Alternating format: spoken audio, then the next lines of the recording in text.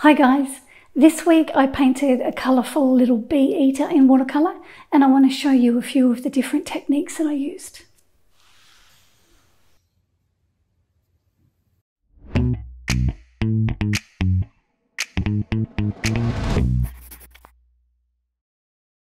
I recently bought a few sheets of Arches cold pressed 640 GSM watercolour paper and that's what I used for this painting.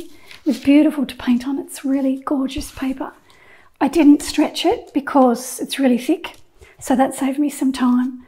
I cut a full sheet of it into quarters and I used one of the quarters for this painting.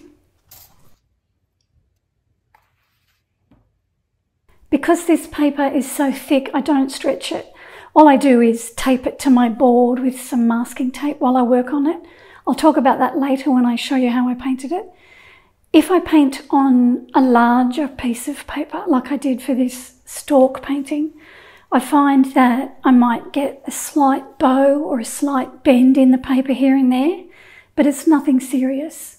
If I know I'm going to work super wet, I might stretch it before I use it, like I stretch the lighter weight paper. Bee eaters can be a little bit tricky to paint because of the different colour transitions on the feathers.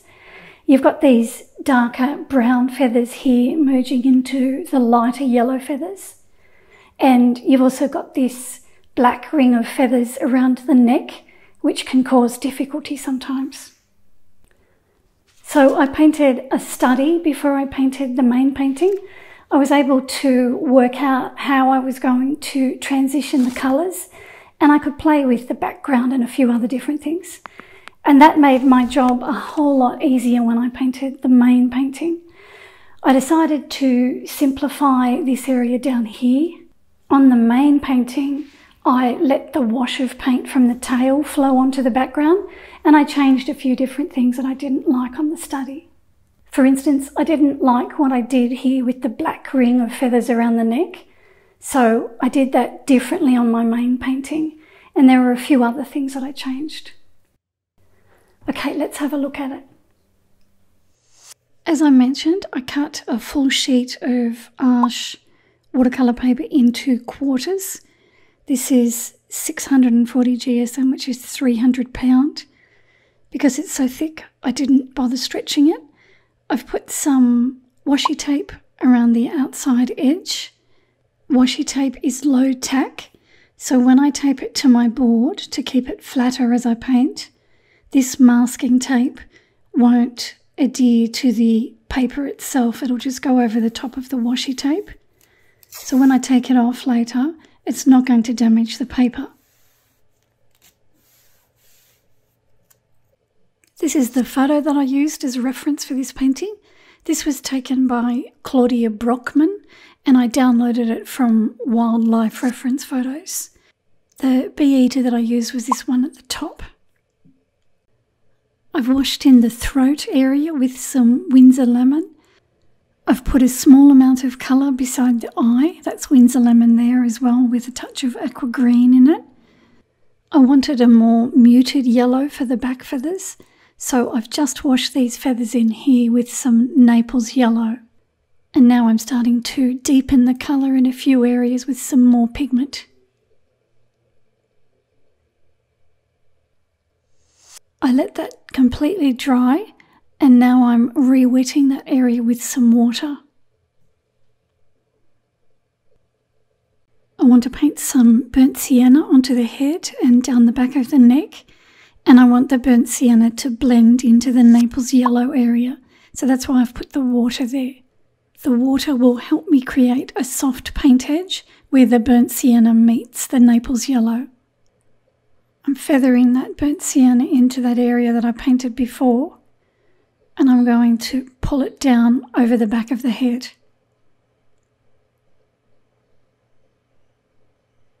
I'm using my Da Vinci Maestro brush here. This is a Series 35 brush and the size is a number 8.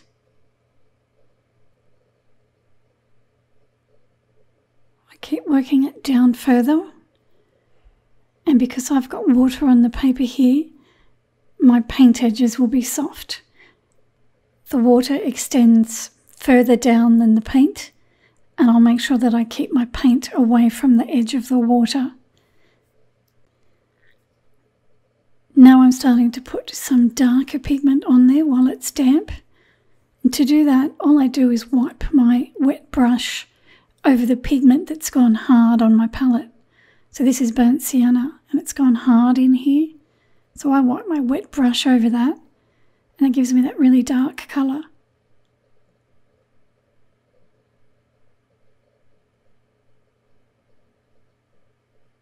I pat it onto the damp paper and then I can pull it down.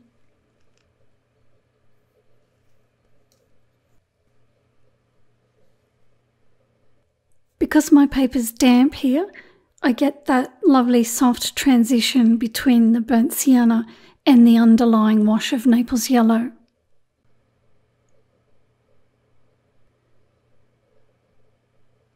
When I need more paint, I wipe my brush over the pigment again. And then I paint that on where I want it to be darker.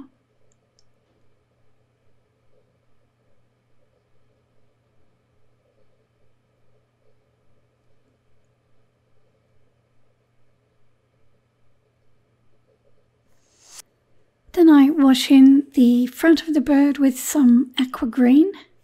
This is a Winsor & Newton colour.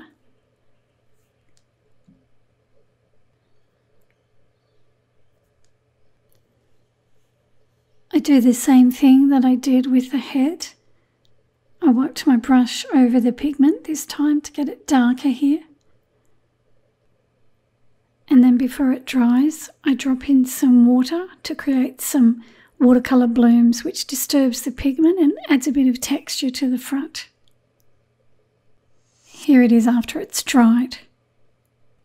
So now I want to work on the tail feathers down the bottom, and I was thinking what I'd do is I'd wet all this area here with water and I'd put the paint on and I'd let the paint bleed off the edge of the tail feathers. So I've put some water on the tail feathers and I've taken it out further past them onto the background. I thought that that would make the painting a little bit more interesting. I'll use aqua green again that I used on the front of the bird, and I paint that onto the tail feathers. And because the background's wet, that will bleed off the tail feathers onto the background.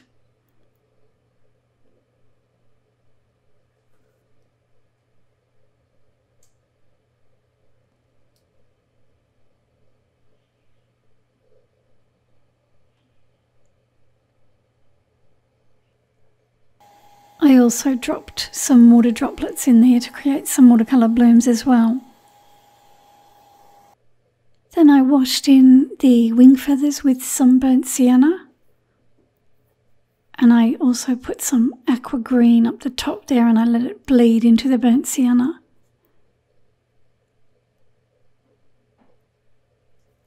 I painted the eye in with some alizarin crimson, and when that was dry I used a waterproof black ink archival pen to draw in the pupil.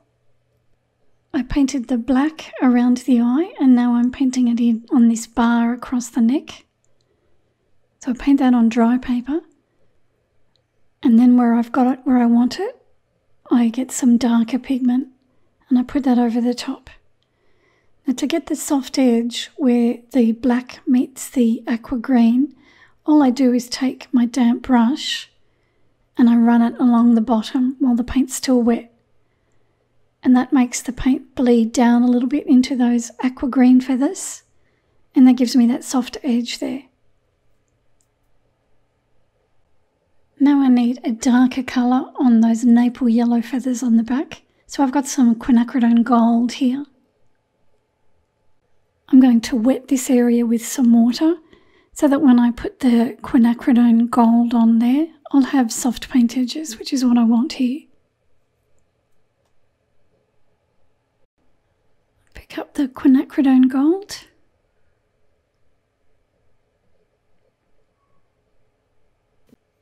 And then I start to paint it on the areas where I want the colour to be darker. I run it down the back edge of that feather that's in front, That gives me an edge on that feather, and the paint bleeds across these other feathers because there's water there. This area up here dried before I could get to it, so I had to put some more water there.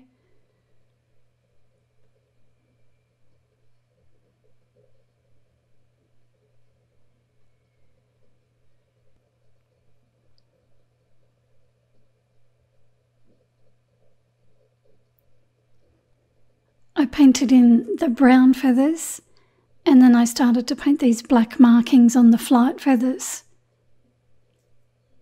I'm using lamp black here, I didn't bother mixing a black, and I'm working on dry paper. I leave a little gap of the aqua green underwash showing between each feather, and that helps to separate them from one another.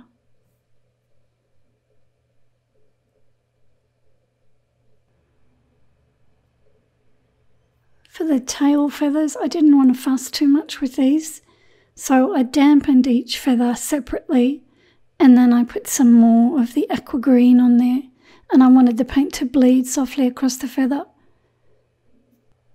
So I do it feather by feather. I wet one feather first with water, and then I pick up some aqua green and I paint it around the edge.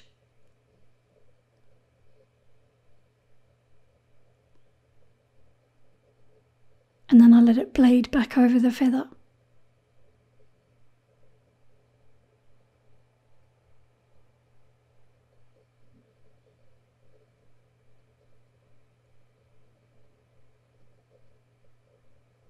Now I take the paint out of my brush and use my damp brush to spread that paint out. Sometimes it doesn't sit the way I want it to, or I might put the colour on too dark, so I'll use my damp brush to spread the pigment around. Take a bit of pigment off if I need to. I've just wet this one at the front. Now I've got some more of the aqua green paint, and I run that down the edge of it.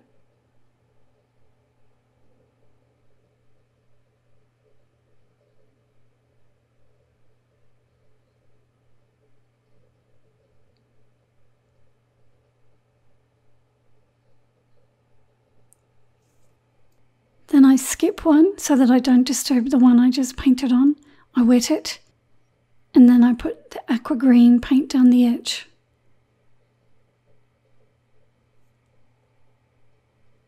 Skip another feather, and I do the same thing.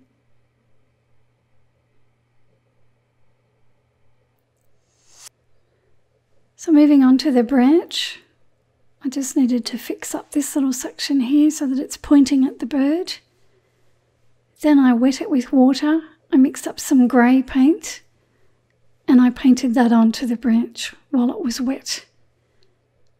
I didn't want to fuss with the branch as well. I wanted that to be fairly simple.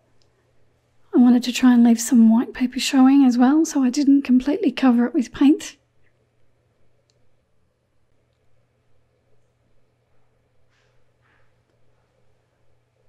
Once I got the paint on there, then I came back with my smaller brush and I painted a little bit more colour around the edges.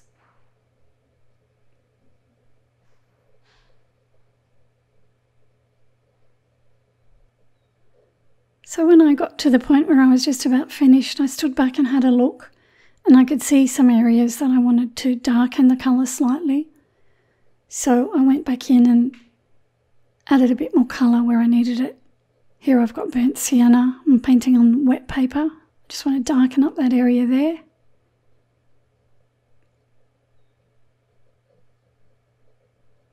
And then when I was happy with it, I took it off my board and I breathed a sigh of relief.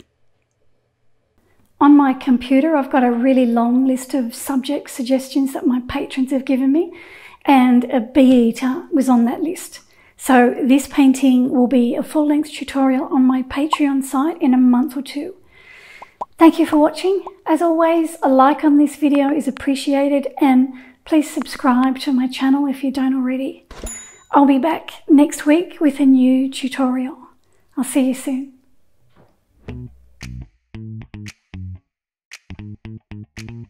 Hi guys, hi guys.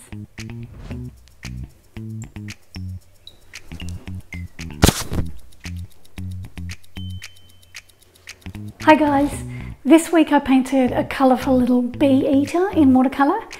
Bee eater, I'm saying that really carefully. Bee eater.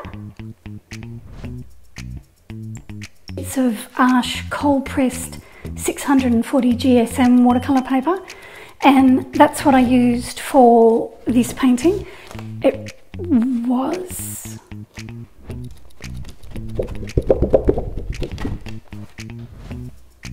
And that's what I used for this painting. It was really beautiful to paint on. I'd forgotten what it was like.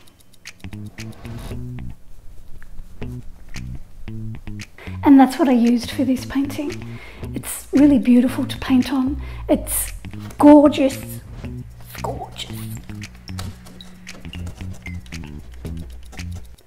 I recently bought a few sheets of Arches cold pressed 640 GSM watercolour paper, and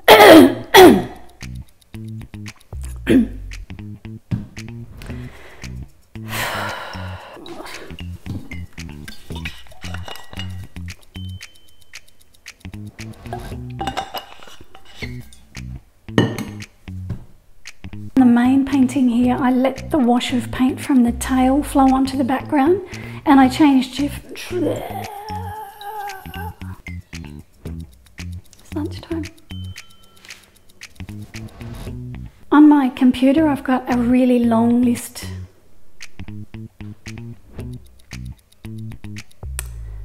On my computer, I've got a really long list of subjects and a bee eater.